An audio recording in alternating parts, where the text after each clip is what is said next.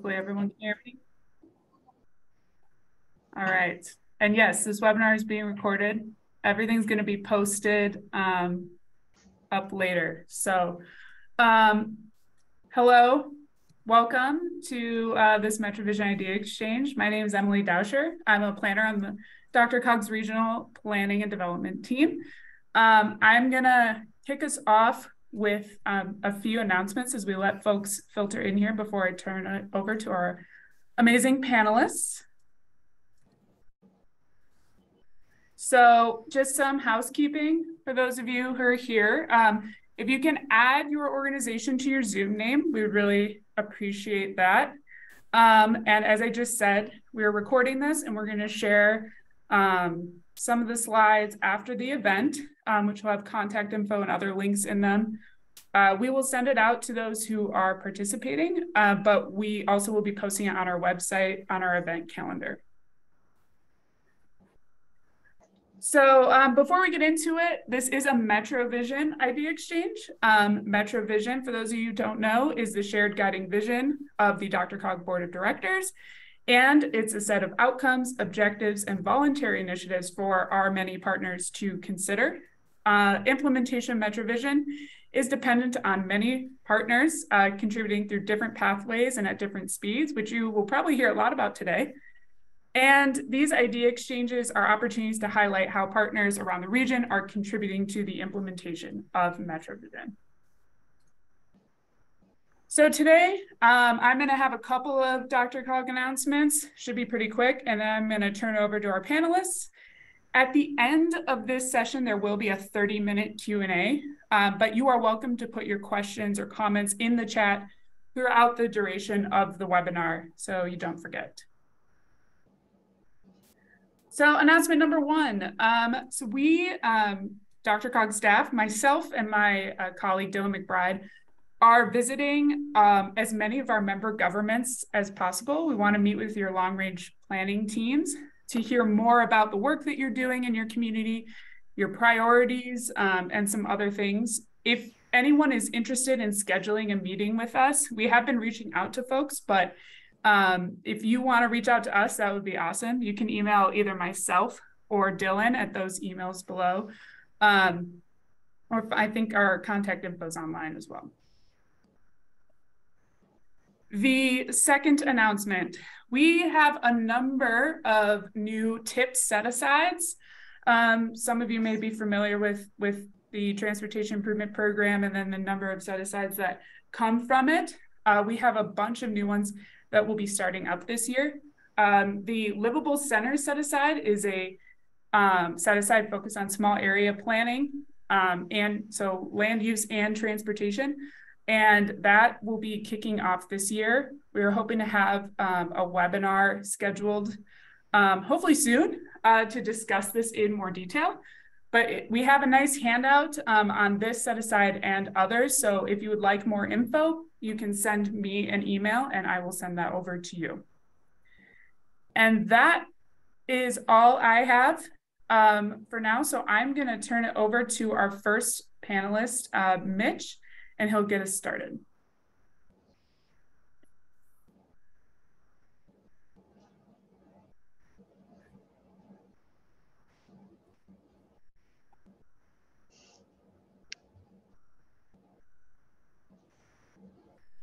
All right, it moved around my unmute option. So good morning, everybody. Can everyone see the screen? All right, fantastic. Well, thank you for joining us.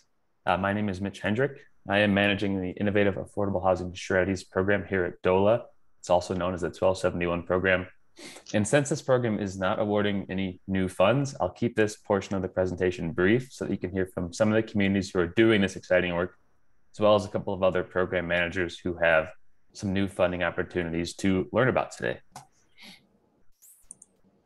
So the 1271 program, if you're not familiar, was established back in 2021 to remedy the affordable housing crisis in Colorado, specifically through using stimulus funding and grants to incentivize municipalities and counties to remove land use regulatory and development review process barriers, as well as adding other incentives to developing affordable housing. And some of you on this call are recipients of one or both of the program's grants and planning or incentives grants. And I've got a slide here that kind of highlights what was seen in the incentives grant side of things. So this is funding that was actually dedicated to building or acquiring affordable housing, supporting it in another number of ways. Through 2 rounds, we made 29 awards around the state with about 40 million in awards and contributing directly to about 2,000 units of affordable housing. Some of that's happening right now. Some of that is happening a little bit longer term, thanks to some land banking projects that we have. You can see on the bottom that there's quite a bit of projects that are being funded and variety. This was a very flexible funding source that funded infrastructure and site work, property acquisition, water and sewer tap fees, the purchase of modular units and construction, development rebates in Colorado Springs, demolition in Salida to make way for new affordable housing, and the development and construction of a modular factory in Boulder in partnership with Habitat for Humanity. So quite a few exciting projects here, and I would be happy to chat later about some of these. And just a note that thinking about the future funding sources you'll hear about is many of these grantees did leverage various partnerships with nonprofits and other entities to make some of these projects happen and increase the affordability within them. This map, as you can see, is a little bit more filled out, and this is the planning grant map. The 62 planning grants were awarded around the state. So you see those blue counties and then each of the municipalities with a dot on the map. Those are all of the participating communities. And there's actually 103 participants within those 62 grants, thanks to quite a few regional projects around the state. Several of those are focused on the Eastern Plains, doing a variety of different planning projects. And when you're looking at these, there's about $5.5 million of planning work awarded throughout the state through 7 rounds of funding. You'll hear about a very similar program coming up in the Strong Communities program if you're looking to do more of this type of work. And within these communities, over 300 of our qualifying land use strategies aimed at reducing and mitigating some of the affordable housing issues around the state are being pursued by our grantees. So before I pass it off to some of our grantees, Wheat Ridge, I want to quickly hit on what we're seeing so far. We're seeing quite a bit of communities look at authorizing ADUs by right, reducing or subsidizing the development review process to make it quicker and easier and more predictable for developers, allowing smaller square footage for units, promoting some of that naturally occurring affordable housing, looking at vacant property for affordable housing, improving or creating an inclusionary zoning ordinance, as well as actually establishing affordable housing authorities, which we've seen happen in a couple of our communities who've resulted in taking that housing authority and then applying for incentive grant funds and using that to build more affordable housing locally. So if you would like to learn more about what we're seeing right now, we've got about 65 strategies in place and adopted through the program with about 320 more being explored. Please reach out to me after or pop a question in the Q&A. I'd be happy to try to answer that for you. So on to the exciting portion of the presentation. Going to pass it off to Jeff Hurt at Wheat Ridge to talk about their process. Thank you, everybody.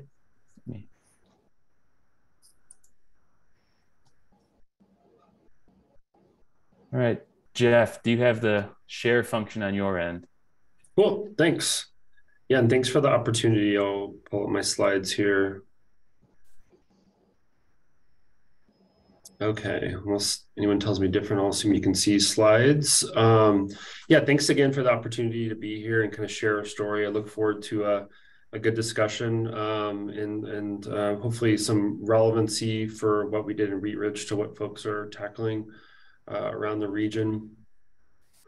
So I'm going to be like 10 minutes-ish, but thought I would first start with just some orientation to Wheat Ridge, a little bit of grant context and our overall approach for the strategy, curveballs that we had through our process, the specific outcomes that came out of our strategy, not getting too much into the weeds, but kind of a tailored action list, and then our sort of overall timeline, how long it took us to get to the adoption. So Wheat Ridge is, for those not familiar, kind of sandwiched between Arvada and Lakewood, unincorporated Jefferson County to the west. We're immediately adjacent to Denver. So very much an infill or a inner ring suburb.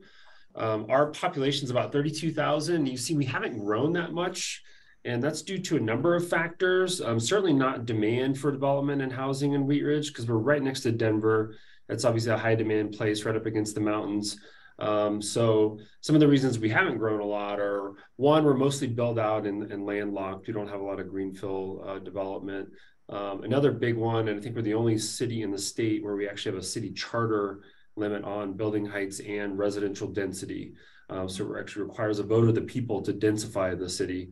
We also, a couple of other things that might resonate with folks, really before this grant, which has been amazing for us, we had basically zero affordable housing policies or rules, nothing in our zoning code, nothing in our comp plan, barely even mentioned the word affordable. So we were basically starting from scratch.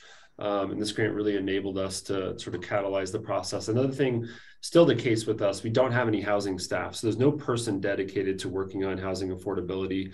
We're just kind of a small planning shop that saw this opportunity. I have a couple of data points here just to give you some sort of market context. Our median single unit detached housing price, as of a couple of years ago at least, is about $600,000, which is comparable to surrounding cities, a little bit less than Golden. Prices have gone up like they have everywhere.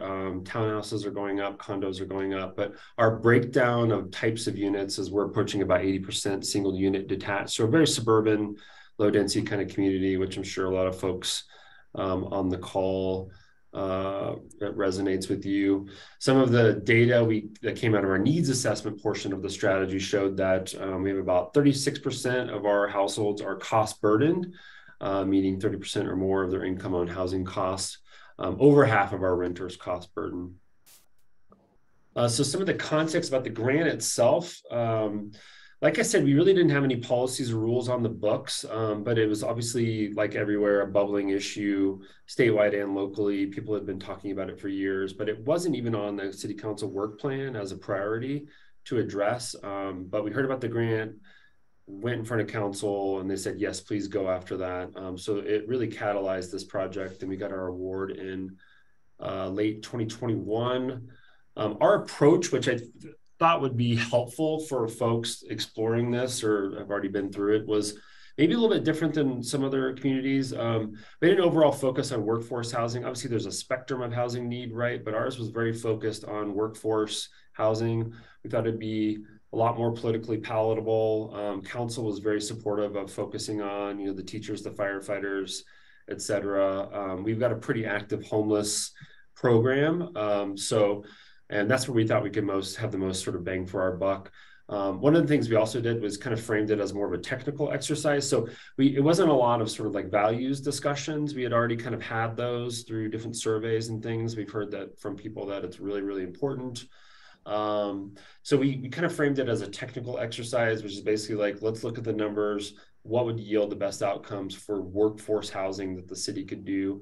And another thing we did that I think made it a more efficient kind of expeditious process was we stayed out of map-based recommendations. So we didn't look to densify any certain areas. We kind of punted that to the comp plan, which is about to launch here.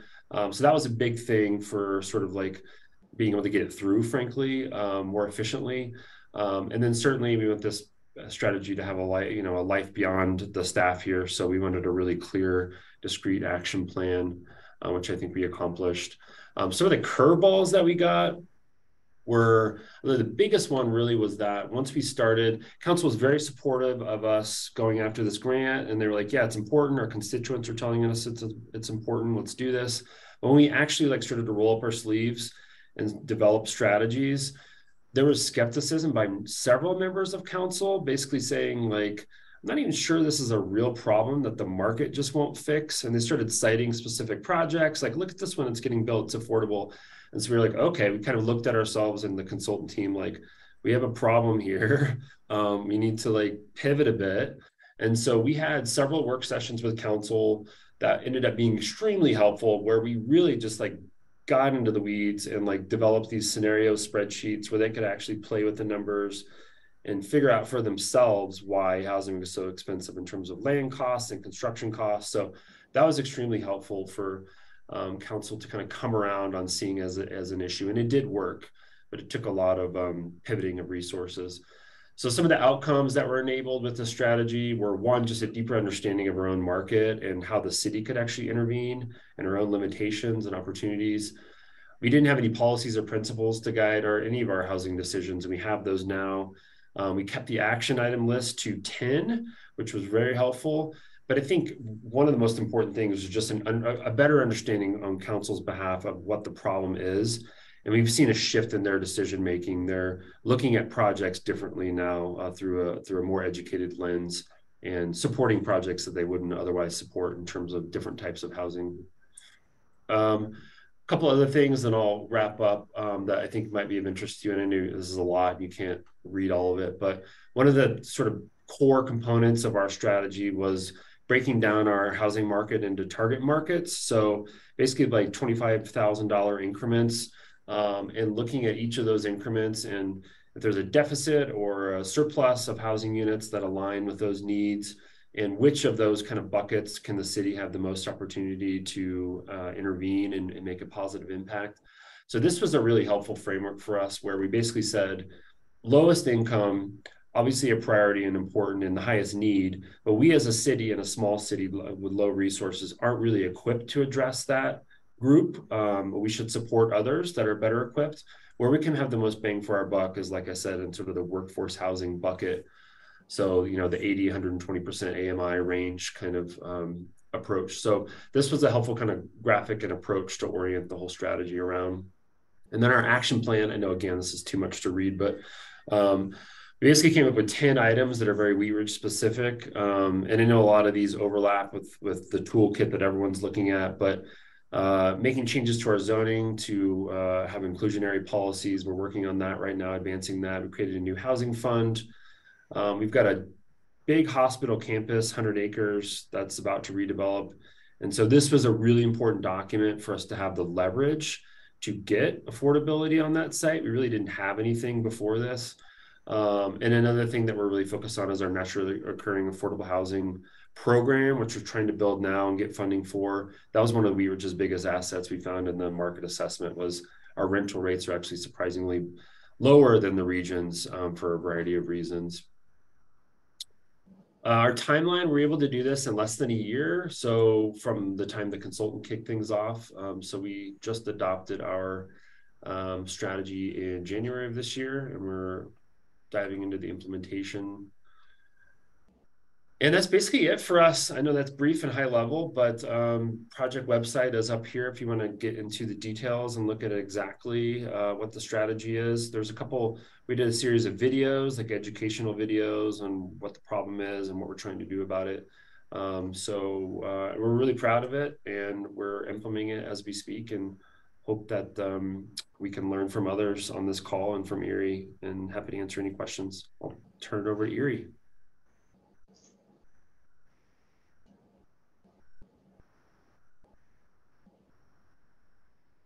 Sarah, you're muted. I must have double clicked. Well, hello. I'm really excited to share with you what Erie is working on, and it was really interesting to see Jeff's progress through from 0 to 60. We've similarly had a very quick ramp up on addressing affordable housing in Erie. So my name's Sarah Nurmela. I'm the Planning and Development Director, and I'm joined by MJ Adams, our very recent addition to the town as our affordable housing manager. And I'll just point out that we are also addressing affordable housing anew for Erie. We've been looking at it for a couple of years as understanding it's an issue, but really getting a strategy and taking some actions has been really the focus of our past year of work. So with that, I will pass it over to MJ. Oh, did you get? Thank you, Sarah. Got it. And I'll admit that I am a recent transplant from Massachusetts. I've got about 35 years of experience working in Massachusetts. And excited to be out here and delighted to be working with Erie, who clearly has had it on its radar. And I'm assuming you can see my presentation, correct? Mm-hmm. Okay, great. Wonderful. And I'm sort of new with all this technology, so if I bumble along, forgive me. We have some technology in Massachusetts, but we're not as robust in using it as you seem to be out here. So I'm really delighted to be here today to do a presentation about what Erie has been up to. As Sarah indicated, it's been a topic of conversation among the town leadership for several years. And I'm going to give you a little bit of background on that. I'm going to introduce you a little to Erie, Colorado. I don't have a nice map like Jeff did because I'm not that technically skilled. And then I'll say why, I'll give background on why affordable housing is a community issue. Why IHOP, I know some people call it 1271. I'm still trying to figure the lingo out here. Share with you what we've accomplished, where we're headed, and some challenges and opportunities we see on the horizon. So Erie is just north of Denver. Everybody calls it in the sweet little donut between Denver, Boulder, and Fort Collins. So we've been experiencing an awful lot of growth, and we're grappling with that as we are also stepping in. We've been starting to work on our comprehensive plan for the community, and so growth is clearly up on everyone's mind. We have this beautiful little old historic downtown that's just a real attraction, and it's just lovely, and people wrap their arms around it and love to spend time doing all sorts of things in our little town center. We are served by both the Boulder County and St. Vrain school districts, which, as everyone tells me, are two of the top school districts in Colorado, and some of them even brag to be such nationally, and we'll take that. And then we've been voted the best town to raise a family, and that's on our logo information, so we're very proud of that, and we promote it quite openly and wantonly. So what about affordable housing? So Erie really started ramping up and getting involved in the issue as part of a regional effort. There was the Boulder County has a consortium of cities where they talk about big ideas together. It's the municipal leadership, and clearly affordable housing and the impact that it has in terms of workforce housing is really started to come to roost in 2016 and 2017 in the Boulder County area. In 2017, the Boulder County Regional Housing Partnership convened a summit of the jurisdictions, and out of that came a regional housing plan. During the following 2 years, the Regional Housing Partnership stayed active, very active, and grew to include 12 jurisdictions, which includes Erie, in the adoption of a regional housing plan. And the goal of this housing plan was that we would look to have 12% of all housing units in Boulder County affordable by 2035. Then in 2020, Erie specifically signed on to the Regional Housing Partnership. And I should say the Regional Housing Partnership is not an entity, it is a partnership. It's a loosely formed group of community staff and the county staff working together to try to tackle this, because we know housing is really a regional issue. It does not stay within the bounds of the community. And I think the Regional Housing Partnership approach is really critical to getting traction and making stuff happen north of Denver. So in 2021, we had no housing staff at that time. In fact, we had a very small planning department. And the town staff were trying to make efforts to advance the inclusionary housing ordinance efforts. And that was really led, it looked like, and I indicated I've only been here a couple of months, but looking back in the history of this was really under the leadership of our town manager, Malcolm Fleming, who really saw it as an issue and wanted to keep things moving forward. And then in 2021, one of our very prominent local restaurants was not able to reopen fully and decided to close business permanently because they were really looking at the difficulty of getting local workers to be able to work here, local employees to be able to work here in the restaurant business. And so that really prompted our economic development staff along with the town manager to say, we gotta, roll up our sleeves and do something. So we really, like I said, it was the economic development director and the town manager sort of collaborating to say, we've got to find a better way to do this. At the same time, there was a little staffing turnover. Sarah joined the staff, I think, in March of 2022. And also I'll say at the time, and Sarah can enlighten us all a little bit more about that, but the staff in the planning department grew from a relatively few number to, I think we're a staff of 12 now. And the wonderful thing I can say is that the affordable housing manager, my position, and another position we have coming on board are embedded in the planning and development department, which I think is a critical piece of how we can be successful. So we received the grant award in 2022. They actually pulled, like I said, Sarah joined the staff in March of 2022. And then they hired a affordable housing manager with ARPA funds.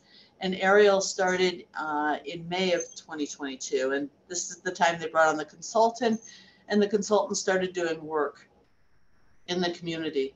The first thing they did was really to do the housing needs assessment and start taking a look at strategy options. So in the summer of 2022, they started doing data gathering. You can see some of the stats, 85% of the homes in Erie are single family homes. Very high percentage are owner occupied.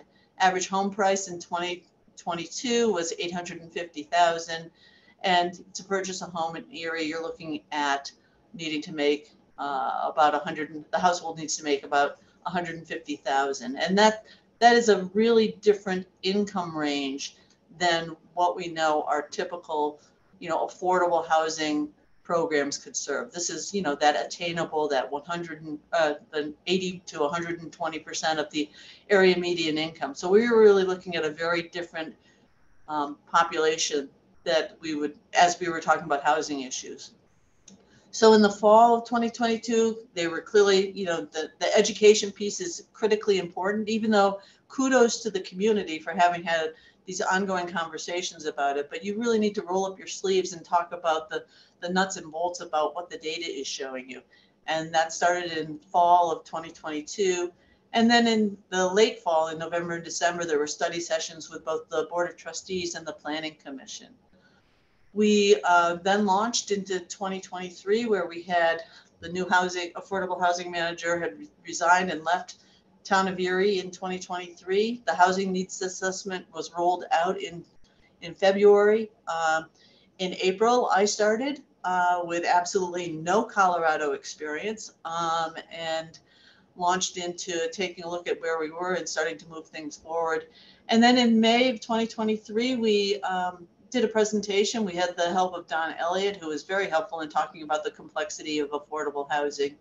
I'll share with you that there was some consternation from the Planning Commission. They weren't really sure that it was really that big of an important issue, which is interesting because clearly our Board of Trustees and Mayor felt like it was a very critical issue. So there's been some movement because of that.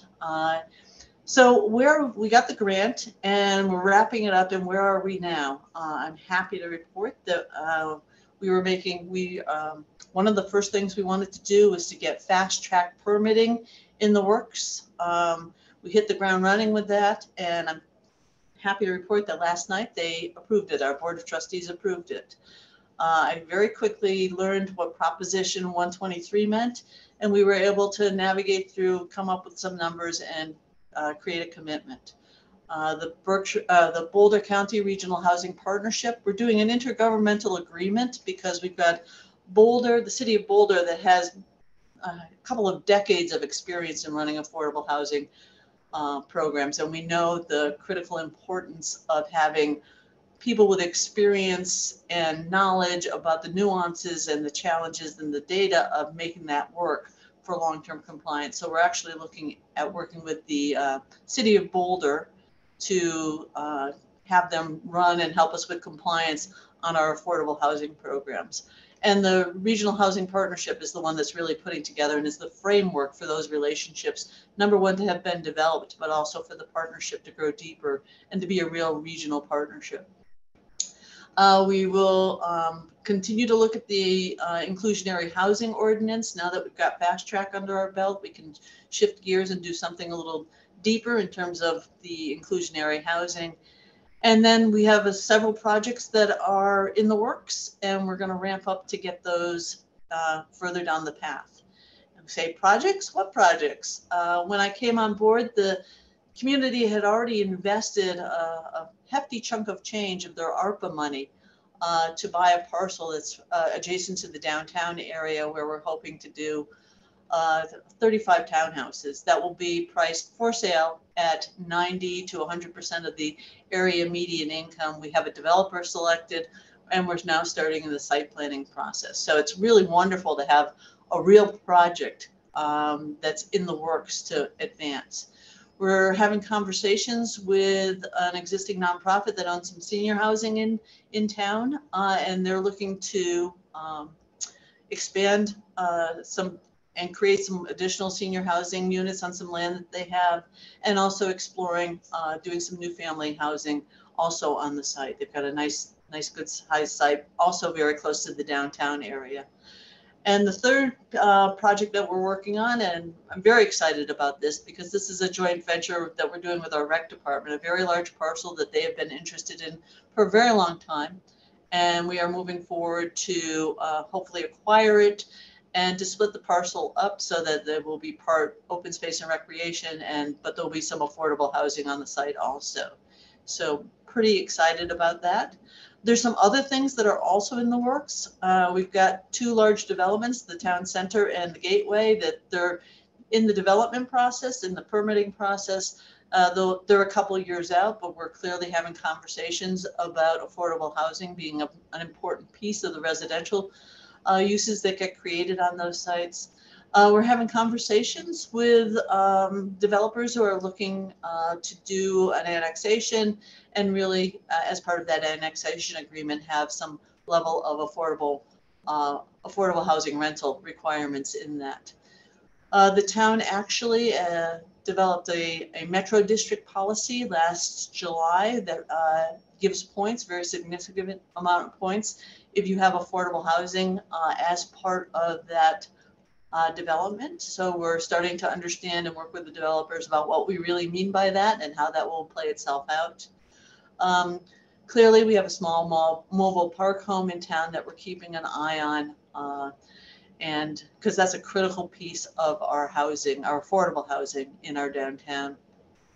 We're talking about some potential small home development for vets and elders on a site that doesn't have infrastructure at the moment. We know that'll be a rate limiting factor, but you know, if you don't talk about it, it never gets done.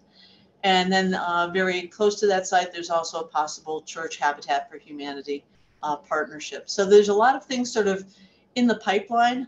It's great to have the Cheeseman site sort of moving forward, which is a very real project. And then the other projects that are coming forward. Our next steps is we're going to implement the positive outcome that we got last night at the Board of Trustees. Clearly, the Cheeseman project that I described, we're hoping to test drive the new fast track process with that development.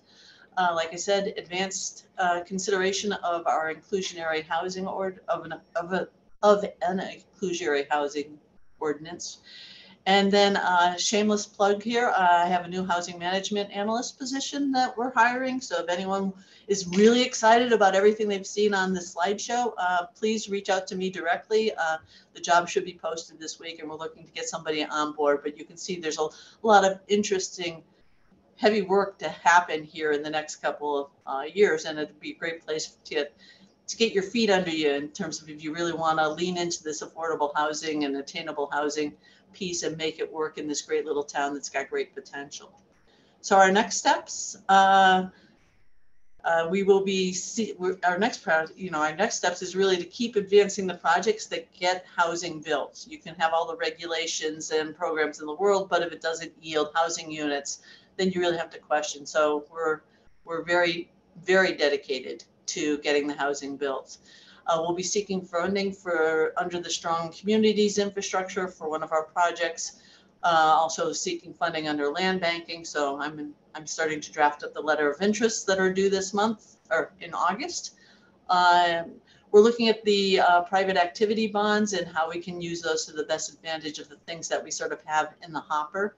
And then the thing I'm really excited about is the conversations I've been having over the last couple of weeks with the University of Colorado to talk about bringing in a graduate studio team to take a look at this large parcel that we're in partnership with the rec department on to do open space and affordable housing and figure out what the site constraints are, what's the best part for housing, what's the best part for open space. So that's a wonderful opportunity to advance that project. Lessons learned. Leadership really matters. I mean, I'll share with you that one of the things that really attracted me to coming out to Colorado was number one, the housing need, but also that the town of Erie really had been making really serious efforts, and we're starting to get some real traction. And I was hopeful that coming out here to work with a community that was really dedicated at the highest level to make things happen would yield some good results. Town staff really matters. Staffing turnover disrupts progress, so I don't want to poach anybody for my new job, but happy to have a new staff member join us. But you saw that the first affordable housing manager that the town hired stayed less than a year, and I think that just getting in, building relationships with the folks who are really the opinion makers, the influencers in a community are critical to getting affordable housing move forward. And then to really establish and integrate working relationships among the affordable housing staff with the planning staff. And I feel very fortunate that Erie, we're all in the same department. We work very closely together. We're actually looking at having one of our regular planners sort of specialize on the affordable piece, the affordable housing piece, because that, there's a little nuance and challenges that come with the affordable housing piece that is above and beyond sort of the standard and usual development process. Relationships with local boards and commissions matters. It matters big time, and we see we've seen a little bumps in our road here in Erie over the last couple of months, but I think we're on the other side of that, and it means that we continue to build relationships with the boards and the people who serve on those boards, because they're the ones who are out in the communities having the conversations and want to, that they're dedicating their time and energy and service to the community, and we want to make sure that that's worthwhile for them yet and yields the results that the community is looking for. And then community engagement matters. It's one thing to work with colleagues here in town hall and on the boards and commissions, but we really need to get out and meet the community where they are. So we're fortunate in that we're doing a very extensive outreach process for our comprehensive plan update. So that I've been able to sort of hop on that and work shoulder to shoulder with my colleagues who are leading that effort. So it feels like a very fortuitous happenstance that we're both working on these things at the same time, and they are so fully integrated that you can't talk about comprehensive plan without talking about housing and transportation, and you can't talk about transportation and planning without talking about housing. So it feels like all the universe has made it so that we're all coming together at the same point here, and it feels like we're going to make some great progress. So with that, I will stop sharing.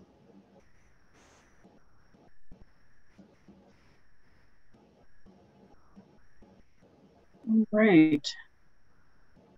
So my name is Lisa LaRanger, and I am the program manager for the Strong Communities grant program. Let's see if I can get my screen share going. All right, can you guys see that? Yes. All right. All right, so thank you all for coming here today and for Dr. Cog for hosting us. And I just want to take a quick minute and remind everybody that if you do have questions, please put them in the chat.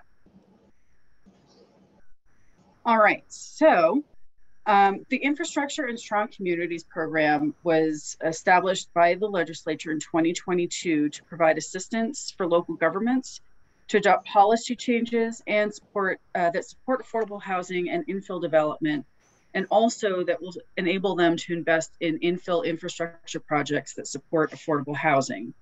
By supporting compact, connected communities, we're also aiming to reduce greenhouse gas emissions, vehicle miles traveled, and household transportation costs through a partnership with the Colorado Energy Office and the Colorado Department of Transportation. Over the next year, we will be distributing almost $40 million in grants to Colorado communities. And if that sounds good, let you know how we can get this to benefit you.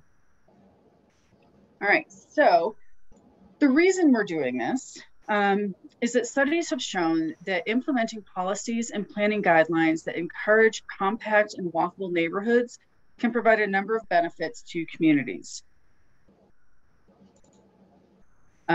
Compact development means lower development costs and maintenance costs over the long term because less infrastructure is needed to support that development. People spend more time out of their cars walking to different shops and services, which means we're reducing the vehicle miles traveled, which also supports better air quality, which is a big concern here in the Front Range, and can also increase sales tax revenues.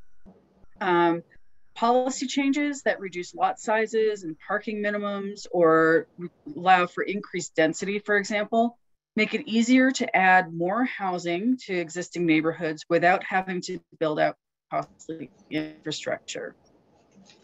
For example, a case study in Rifle showed that by concentrating their development close to the town center and allowing for greater density could save them 31% in saved infrastructure costs.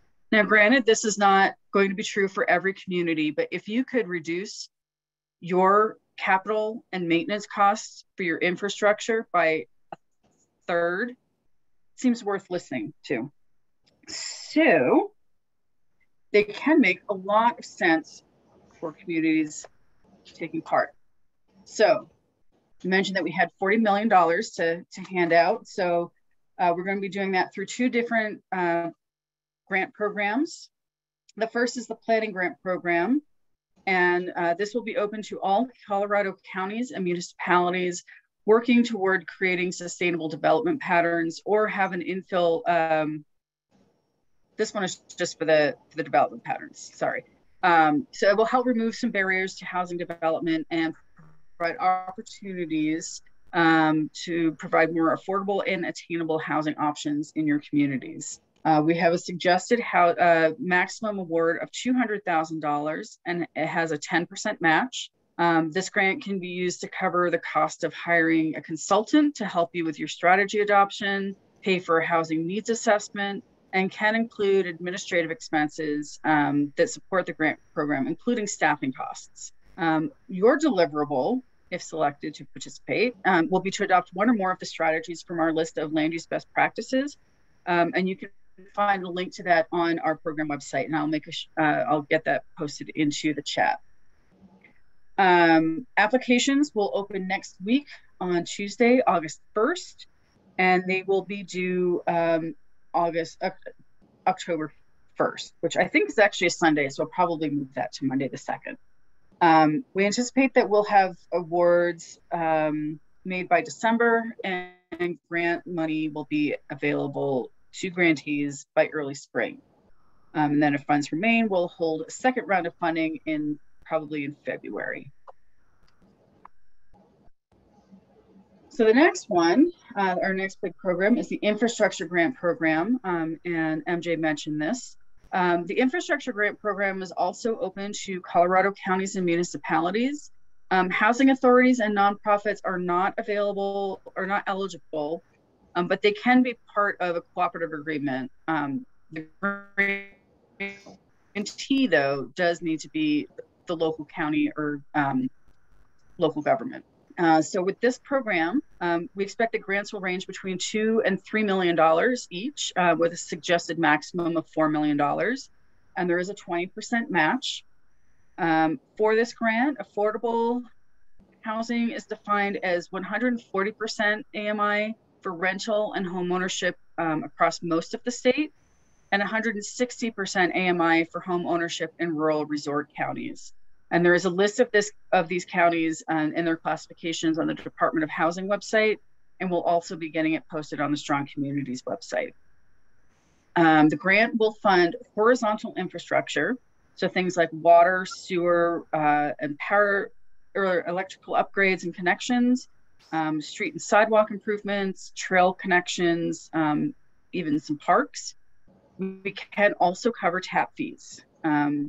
We can also, if it is for a commercial conversion project, like converting a hotel or an office building to apartments, we can also cover some of the internal infrastructure for those. So to qualify for the infrastructure grant, projects need to be located in or adjacent to downtowns, or business or commercial districts, or along or near transit stations. So basically, we are looking for infill projects that fill in existing spaces within a community rather than greenfield development on the outskirts of town. Our grant process for the infrastructure grant begins with a letter of intent, which opened July 5th and will be open through August 18th. So we still have a good 3 weeks or so for you to get those in.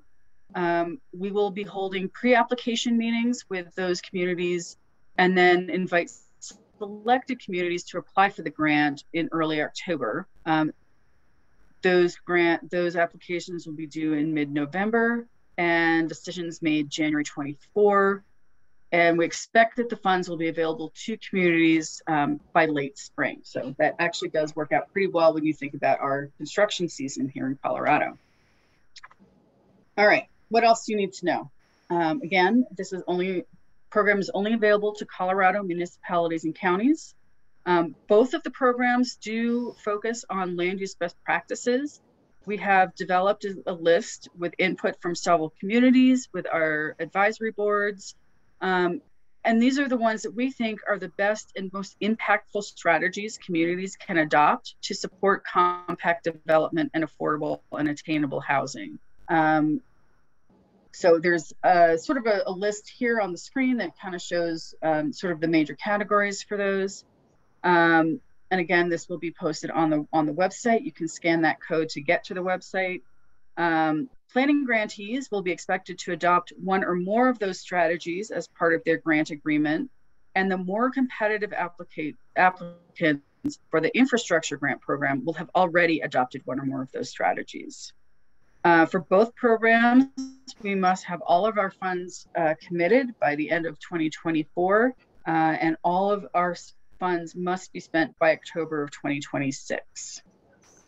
If you're interested in either of these programs, feel free to reach out to me with any questions. If you're interested in applying for the infrastructure grant, we do recommend that you connect with your regional manager to ensure that your project is a good fit. And now I'm going to transition over to another program that is being offered through DOLA, the Energy and Mineral Impact Assistance Fund, and specifically the More Housing Now initiative.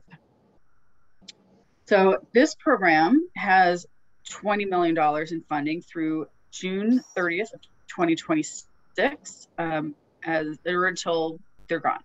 And it is very similar to the Strong Communities program, which in turn is also very similar to the 1271 program that Mitch talked about. So More Housing Now provides local government land use planning grants.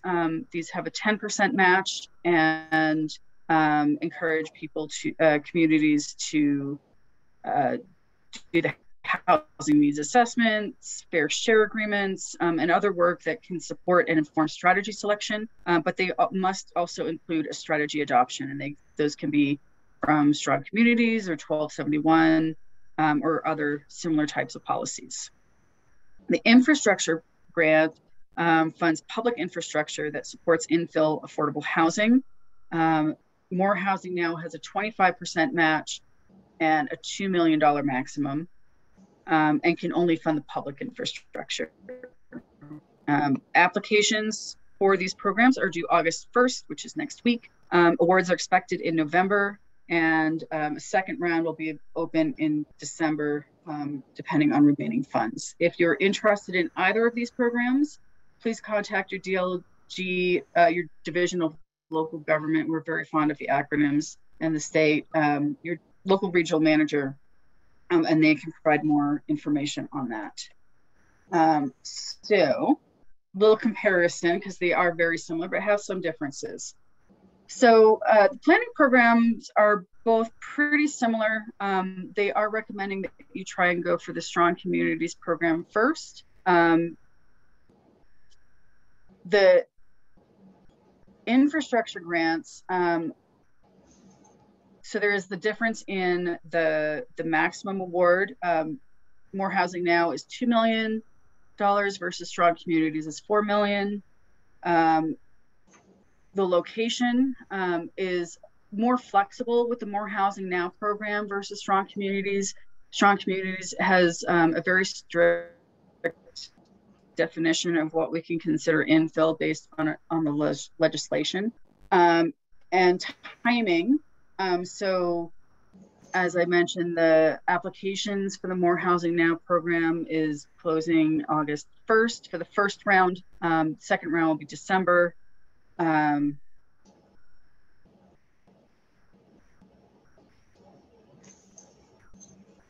Staffing capacity is the other issue to consider. So we can consider some staff time with the planning grant for Strong Communities, but also consider your staffing capacity to manage these grants. More Housing Now is state funds, which most of you are probably more familiar with, and Strong Communities is comes from the ARPA funds. So there are some federal regulations that we need to make sure that we're meeting with those. So I'm not an expert on More Housing Now program. If you do have questions on those, please reach out to your regional managers. But from that, I'm going to turn it over to Robin DeFalco to talk about Proposition 123. Thanks, Lisa. So my name is Robin DeFalco. I'm with the Division of Local Government, and I'm here today to share a pretty high-level overview of Prop 123. Congrats, Erie, for submitting your commitment and opting in to access all the funding that's available. I am with the Division of Local Government within DOLA, and so there are a number of state agencies involved in Prop 123, and I'm just the messenger to point you in the right direction of all these funding resources and help you understand how to apply. Next slide. Thank you. So there is a lot of new money available. The key point I want to emphasize is that this new money isn't going to solve our housing crisis across Colorado, but it is money that wasn't available a month ago, and it will make a big dent. We want to make sure all of your local governments can access these funds. And the first thing I want to highlight is that the first year that just started as of July 1st, only half the funds are available. That's $160 million. Next year, we'll have a full fiscal year of funding available. So we're starting small, it gets bigger next year, but there is a lot of new money available that can add to your capital stack as you tackle the affordable housing issues in your own community.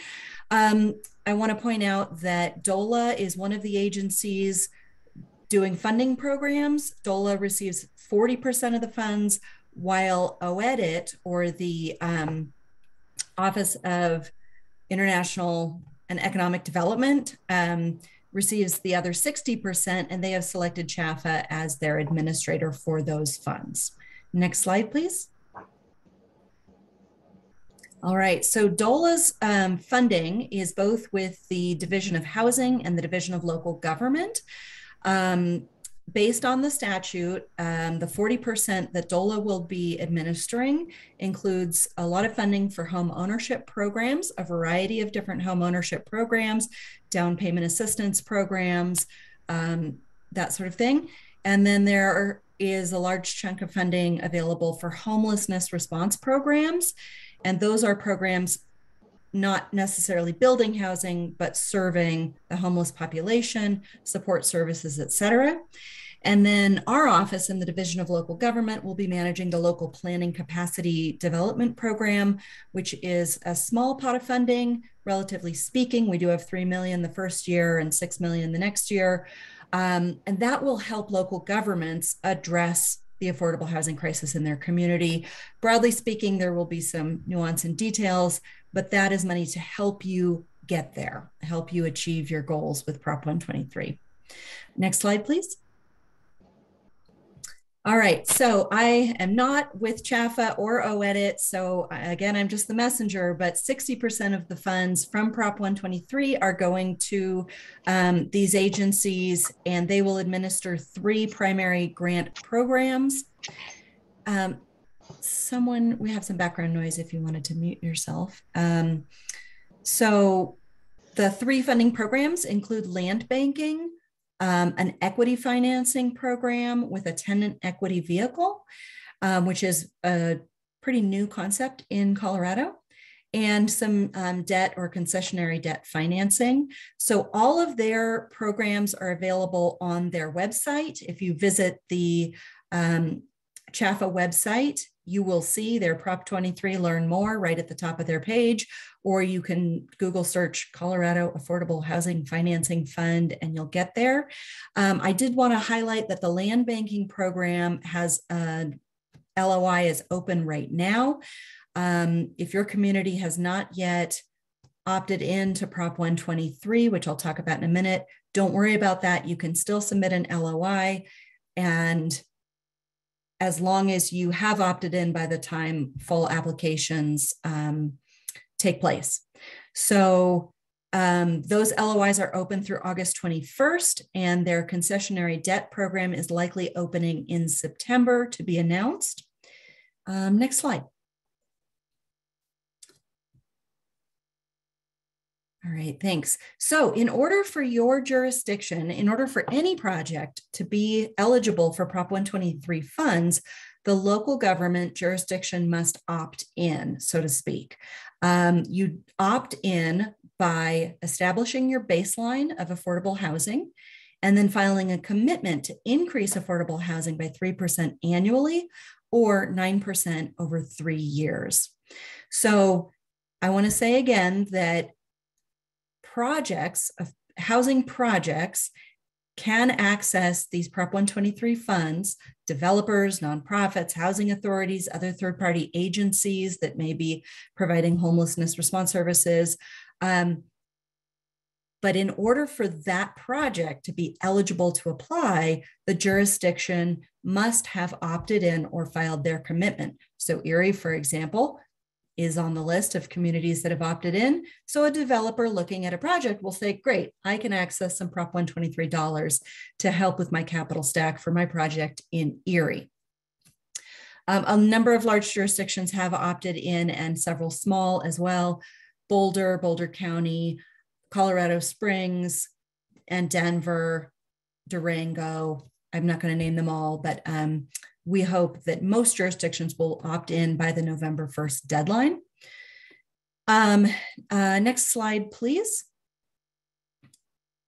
And then I just want to note an exception to the rule briefly is that homelessness response programs, if you're serving individuals, not building housing, those programs do not require the opt-in. So a nonprofit, for example, that is serving homeless populations, they don't need to worry about whether or not the jurisdiction has opted in. For the most part, everyone else does. So the baseline assistance tool is available. I've just posted the link, and the commitment filing site is available. So if you haven't explored this yet, please save these links and check them out. Next slide, please. And then all of these resources, again, I'm going very high level, but all of these resources are available on our DOLA Engage website for Prop 123, where you will find articles explaining how Prop 123 works, frequently asked questions. You can post your own questions and someone will respond to you. There are all of the links I just shared earlier, recordings of live webinars. So there are a lot of great resources there, and we hope you utilize that site. All right, next slide, please. So a lot of jurisdictions are asking for some assistance in figuring out their baseline and how to file their commitment in order to unlock all the millions of dollars that are available, hundreds of millions that are available. So our office is coordinating some technical assistance now through October, leading up to that November 1st deadline. And if you would like to take advantage of that technical assistance, please sign up. I've just posted a link to a Google form. It's quick and easy. Tell us a little bit about your needs, and you will be on our list to receive updates. The game plan is that we're launching some webinars in the next weeks. I hope by the end of the week, we'll be announcing our webinar dates.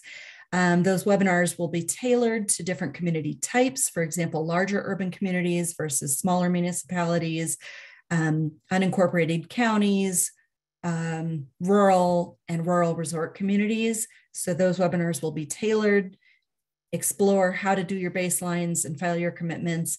And then we'll follow up with some work sessions in a small group regional setting. So we might bring together a county and the municipalities within that county to kind of work together, explore their baselines and commitments, and then provide additional support as needed. I am putting the contact information in the chat to reach out to either me or Andy Hill from the Community Development Office if you have more questions. So that about wraps it up for me. And I think I'm the last presenter today, which means we can open it up for a Q&A session. And I'll turn to our hosts with Dr.Cog. Do you want people to post in the chat or post in the Q&A? How are we navigating this? Yeah, the chat would be great. So if folks want to drop some questions in the chat, it should be open. I know earlier it wasn't, but it should be open now for anyone to message us. I have one question that I received earlier, and it is for Wheat Ridge, but I think if anyone else wants to chime in, please go ahead. So the question was, I'd like to know how Wheat Ridge was able to educate their council, and was it effective? Are they on board now with affordable housing, or will that be addressed during their comp plan update? Yeah, that's a great question. And like I said, there was kind of surprising skepticism that we got. So we did pivot, and for the most part, we think it did work actually. And what we did specifically was basically get into the weeds and the numbers and keep it kind of look at it sort of objectively as a sort of quantitative exercise. And so we had our consultants that were willing to kind of pivot and build out a Wheat Ridge specific scenario spreadsheet where we basically gave it to council and had a work session where we inputted all kinds of data about land costs, construction costs, things like that, and kind of broke it down by unit type. And then it spit out a number of like, this is what it costs per unit to build.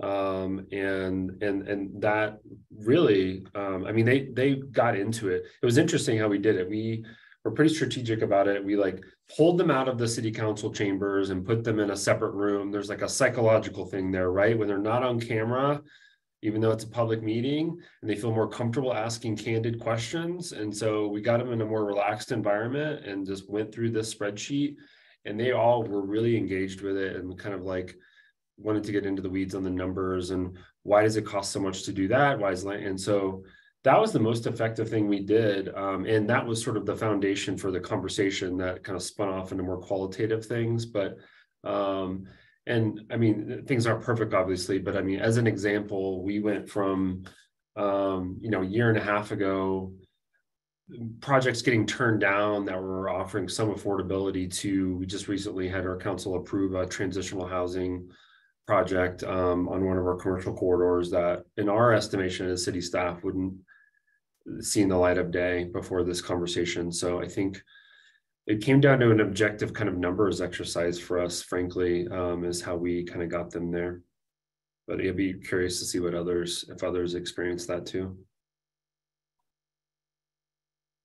Yeah, we used, we had the same consultant. So CZB, this is their plug. They actually gave us a lot of those similar numbers for the Erie landscape. And that was really helpful for our council, which is our board of trustees out here. I would say it was still difficult with our planning commission was probably the more skeptical of the two bodies. And we even brought in, as MJ mentioned, we brought in Don Elliott to kind of give a national perspective, as well as MJ provided the local. And so the educational piece was there, but it was just more effective with our board members versus our planning commission. And I'll add to that, one of the things that we did the night we had Don Elliott in is I asked each of the planning commissioners to think about their own housing story and to personalize that and to think about, you know, how they had moved through housing, how they got to where they were, and whether or not they could actually afford to buy the home in Erie that they're in right now if they weren't already here. You know, that's just one piece that, you know, I think that you have to really push on all the buttons to try to make it real for them. And at times, you know, it means looking at their own story.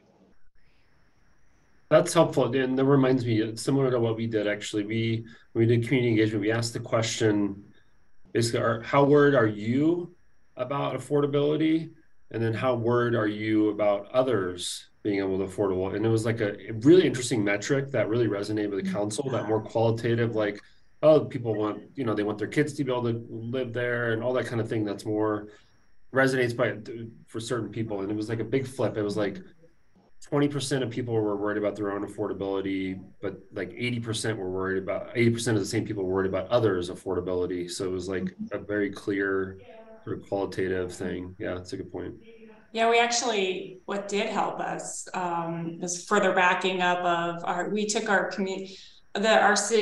town-wide community survey, which is statistically significant results, and we added questions into that regarding people's concern about affordable housing, so that even if a board member wasn't overly concerned about it, it did actually show that well over 70% of our community were either personally or concerned overall for affordability.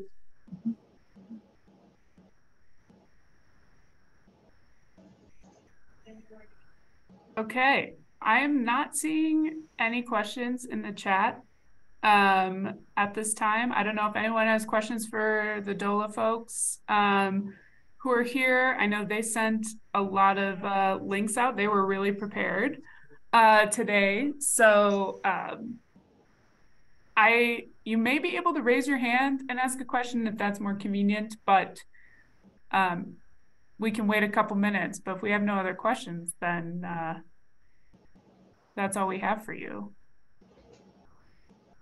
And I would add that there's some upcoming deadlines that are, pretty soon. So if you do have any questions, we really want to get your foot in the door if we can.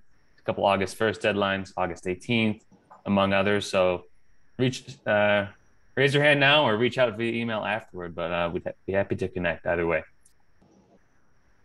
I will put a plug in for the fast track code amendment that we just did for Erie last night. That was actually kind of inspired by the APA's zoning with equity and zoning policy that was adopted earlier this year, and which emphasized for affordable housing, especially having an administrative review process is really helps. It not only helps with time, but it helps with some of the NIMBY pushback that we can get. And so that actually allows for any project that's 12% affordable or more. So that means of the total units, 12% or more of them are at either 80% for rental of the AMI or up to 120% for ownership, that those qualify. So and it's significant for us because our regular process could be over 2 years and multiple connections with the board for approvals. And so this helps us just, move these projects through much faster. If I could, Sarah, thank you for sharing that. I want to point out that Fast Track is a component of Prop 123. It does not kick in until 2027, or I should say, by 2026, when you go to file your commitment for 2027, you will need to demonstrate that your community has achieved Fast Track for affordable housing. So what Sarah just described is great, and we think a lot of communities will be working on that strategy, that expedited development review, which is a component of the 1271 IHOP program. Many communities looking at that currently. I believe Lisa's program with Strong Communities also has a strategy similar to that. But our office will be coming out with some guidelines and best practices about a variety of different approaches to achieve that. So Erie's approach may be perfect for a community like theirs, and a different community may need a completely different type of approach depending on their size and the type of how much development happens in that community. But it is worth mentioning that that's something I think a lot of communities are looking at right now. Yeah, we hope that we'll be able to be well practiced by 26. So here's another question. It's actually similar to the one I asked earlier. Did either of you, Wheatridge or Erie, did you get any pushback from community members? And how did you handle that?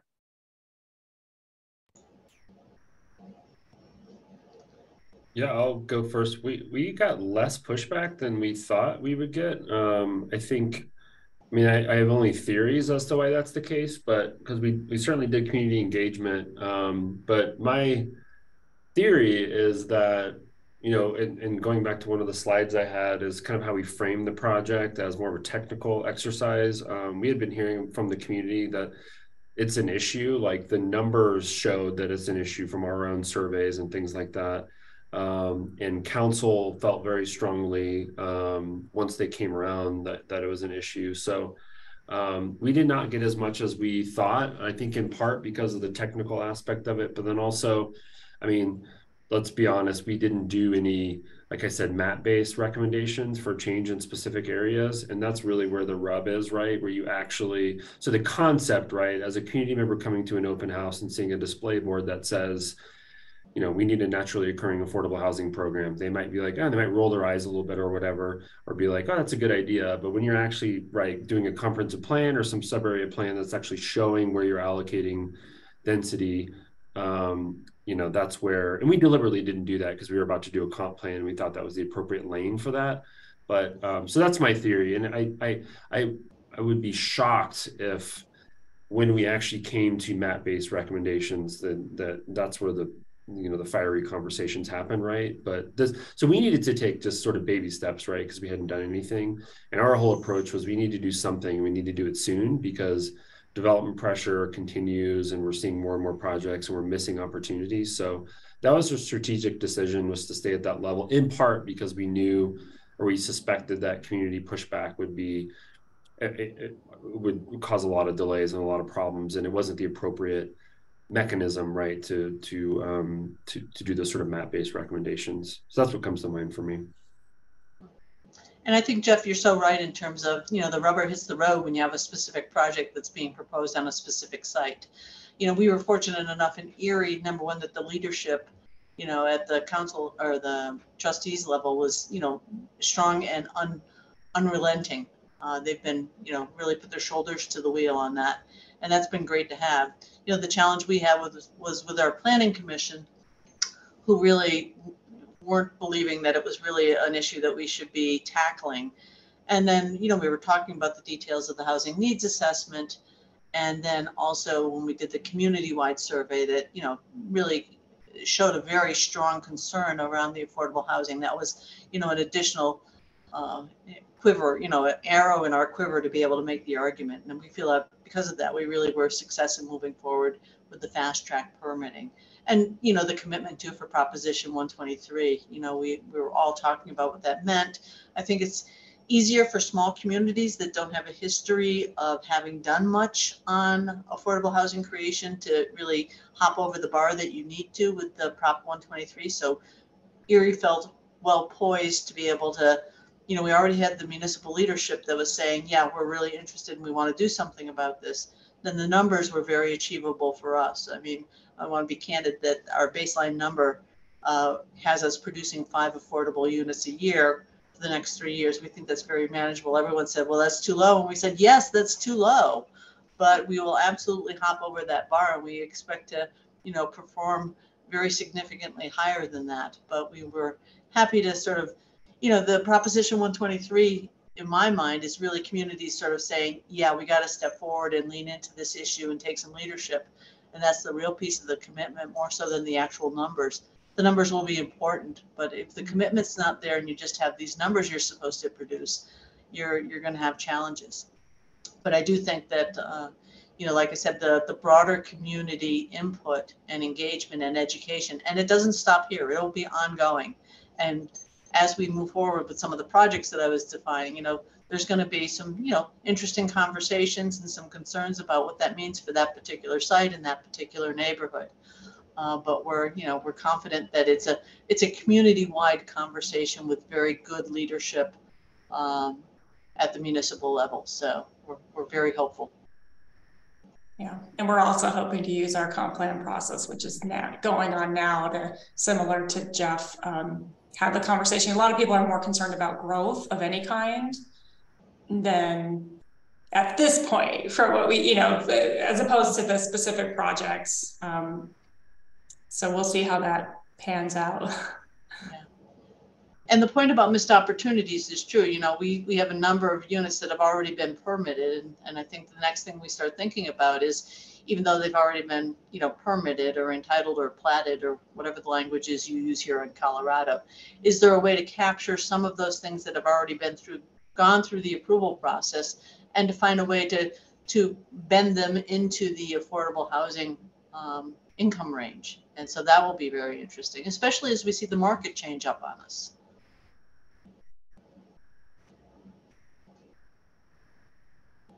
All right. Well, this is your last chance. Oh, we have something in the Q&A. Do any of you have guidance on messaging baseline commitments with local elected officials?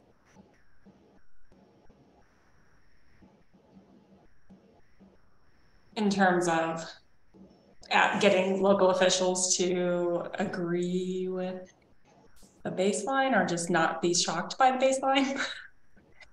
What I would say, if that latter is point of the question, I mean, yeah, just pointing out that if we don't meet the baseline, there's no penalty, and that there's time to there's time to complete projects. There's a 3-year window, and even though you're committing to a certain number in that 3-year window, you just have extra time. Like you can't commit to more and get more funding, but if projects take longer to get off the ground, there's no harm or foul there. You're just able to finish your commitment and then reapply later. So it takes some of the pressure off. And I'll say that, you know, the Prop 123 is a 3% increase. And clearly, Erie's participation in the Boulder County Regional Housing Partnership set the marker much higher, up at 12% by 2035.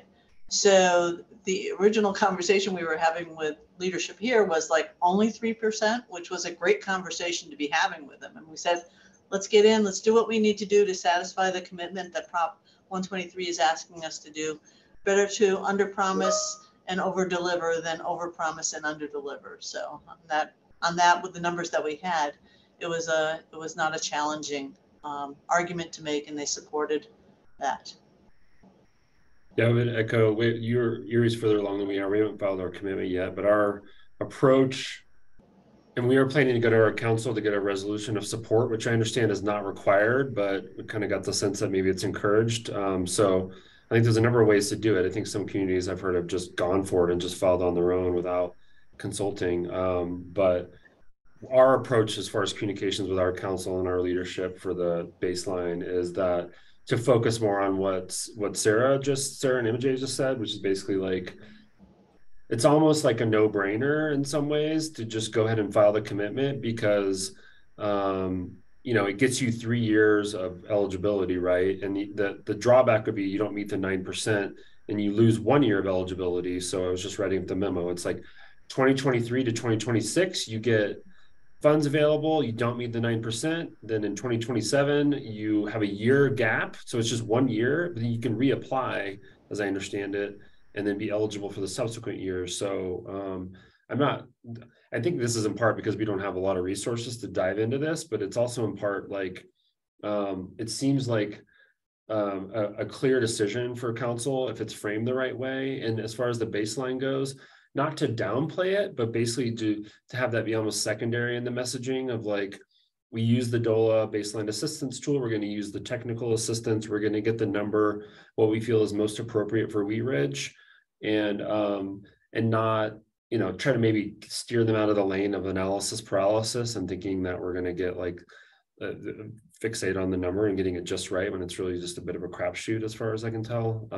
So that sounds bad, but the numbers are all over the place, right? So that's our hope and our approach, and we'll see how it goes, though. They may want to fixate on that baseline. We'll see.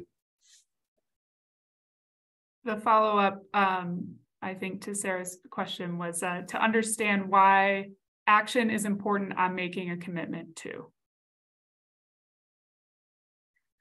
So, okay, we have a couple more questions here. How do you reconcile the large amount of new development by metro districts with these various funding programs that are trying to incentivize affordable housing development through infrastructure grants, planning grants, etc.?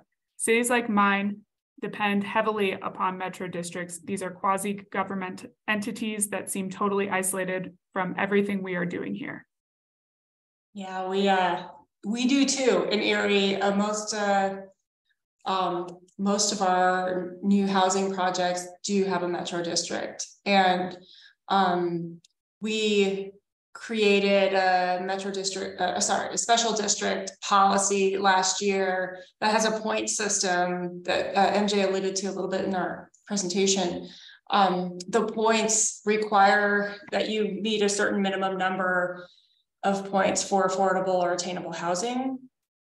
And so in order to have your approval, our Board of Trustees takes into account what are you providing. And we have affordable and attainable housing requirements, a menu of those, as well as sustainability and transportation and connectivity and other types of public benefits that essentially we hope that the developer will commit to, and that is part of the conversation for how their metro district is considered. I don't know if that answers that, but now they can't use metro district money to fund the affordable housing, but in the overall scheme of the project, that is what we're asking them to commit to. And I will add that for the Strong Communities program, while the metro districts are not eligible to apply for the grants and be the grantee, they can be a partner with a municipality or a county government. The match can come, it doesn't just have to come from the municipality or the local government, it can come from multiple sources. So they could be a partner in those programs, just like a housing district or something like that could be partnered on those grants. That's interesting. Okay, we have one more question here. I think this is directed at Wheat Ridge and Erie again. How do you see the housing plans being incorporated into the comp plan updates?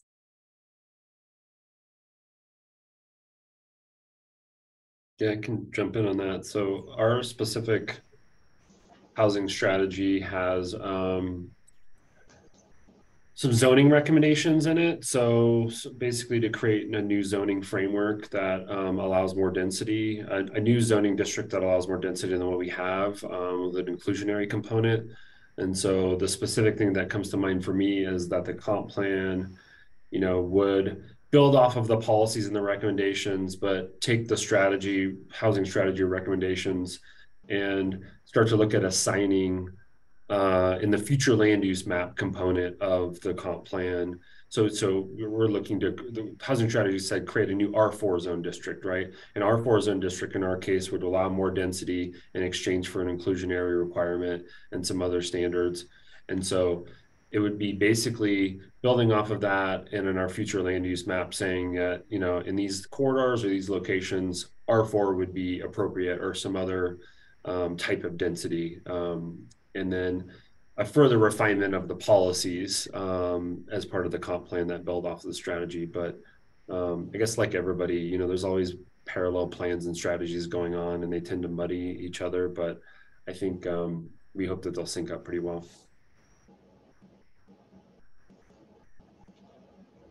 Yeah, in Erie, we've been, you know, like I said, I came on board in April, and I've been side by side with the planners who are working on the comprehensive plan update. I mean, it feels like it's getting very integrated. I'm not sure how that will formalize itself into the final plan, but it almost feels like the same process in some ways, that you don't talk about the comprehensive plan for the future of our community without housing being a big piece of that, especially given the fact that, you know, Erie is a bedroom community right now. We're looking to accomplish other goals in terms of mobility and, you know, good sustainable land use and what that means for our future. And it feels like it needs to be very much integrated to the comprehensive plan. But I'm also relatively new on the staff, so I don't want to overstate the role that the housing component will play in the comprehensive plan update.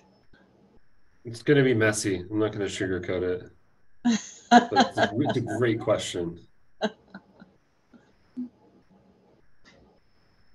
Well, I think that is everything. So I just want to thank everyone for joining us today. Get a few minutes before lunch back, and thank you to all of our panelists for doing a great job. And if anyone has any questions, we'll be sending out all of the info, and hopefully all the info in the chat that got posted as well after this webinar is over. So thank you so much, and have a great rest of your day, everyone. Great. Thank you. Thank you. Thank you.